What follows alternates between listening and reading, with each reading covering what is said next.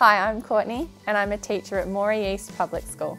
I've got that story of I followed a boy, it's turned into our future and we're not heading anywhere else in the meantime. Moree is now home for us.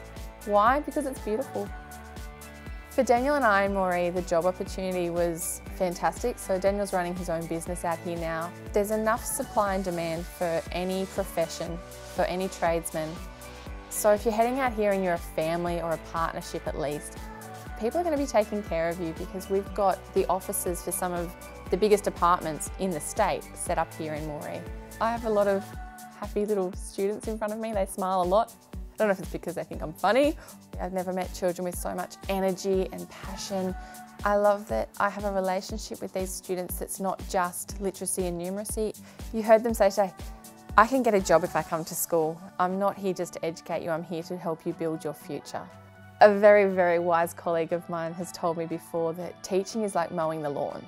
So you're out mowing the lawn of a Sunday, you can look behind you, and when you look back you can see the difference you've made.